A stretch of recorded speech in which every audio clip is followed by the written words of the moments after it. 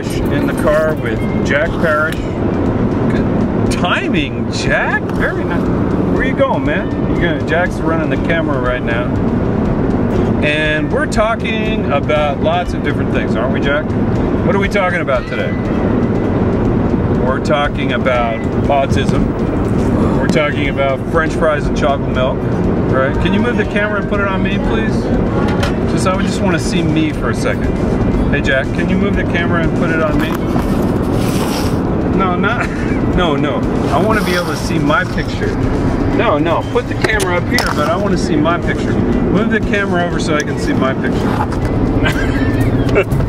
That's not quite. I don't know if I'm going to hire you as my cameraman. Okay, here I am. Hey, Jack's dad. So we're talking in the car, just trying to give anyone who's watching some insight into the world of autism spectrum. I like to call them difficulties. Some people call them differences. Some people call it, are you ready for this, Jack? Some people call what you have been diagnosed with, some people call it a disorder. What do you think of that? Does that seem crazy to you? Do you feel disordered? You don't look disordered. Let me see your forehead. Look at that beautiful forehead. Looking good, man. Did you wash your hair today? Did you wash your hair today? Did you brush your teeth today? Hey, did you brush your teeth today? No. You didn't? Why not? Did you eat bacon today? Did you eat bacon today? And now, feature presentation. All right. There are different forms of autism, and there's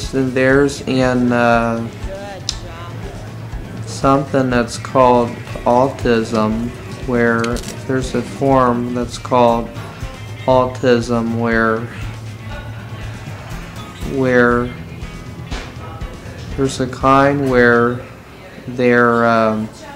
that people can have where they're usually nonverbal and they don't talk. And then there's a form of autism called Asperger's syndrome. I'm fairly borderline normal, but I guess that's all you really can expect in the ADHD generation. So many people now are screwed up that no one really notices me.